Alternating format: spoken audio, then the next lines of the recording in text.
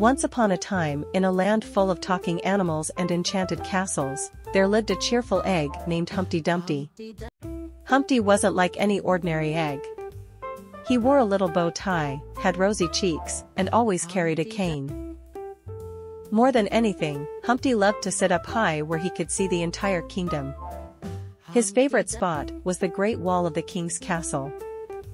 Every day, he climbed up and sat on the edge, admiring the birds soaring through the sky and watching the people bustle about below. He loved feeling the cool breeze and the warmth of the sun on his smooth, white shell.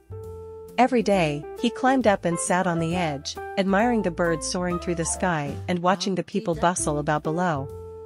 He loved feeling the cool breeze and the warmth of the sun on his smooth, white shell. One bright morning, as Humpty sat in his usual place, something extraordinary happened. A group of children ran up to the wall, playing and laughing. Humpty watched them with a smile, but as he leaned a bit too far to wave, he suddenly lost his balance. With a startled gasp, Humpty Dumpty wobbled and teetered at the edge of the wall. Before he could grab hold of anything, he tumbled down, head over heels, straight to the ground with a loud crack. The people nearby gasped and rushed to help. Word spread quickly through the kingdom. Soon, all the king's horses and all the king's men arrived. They tried everything to fix Humpty. The knights worked with glue and bandages, while the horses, not being much help at all, offered moral support by standing around looking concerned. But no matter what they did, they couldn't put Humpty Dumpty back together again.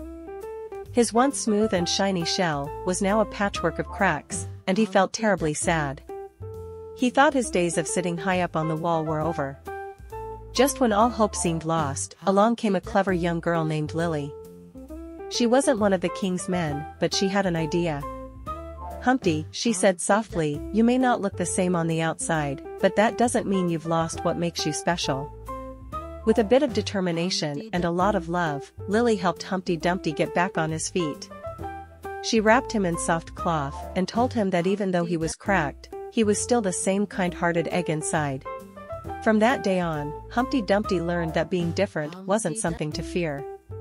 He didn't sit on the wall as often, but he found joy in other things, like teaching the children how to stay safe and exploring new places in the kingdom. And though he had a few cracks here and there, Humpty Dumpty was never happier. He went into. Humpty Dumpty walks along the path, his cane tapping lightly against the dirt road. His patched-up shell gleams in the sunlight, a sign of his journey and growth.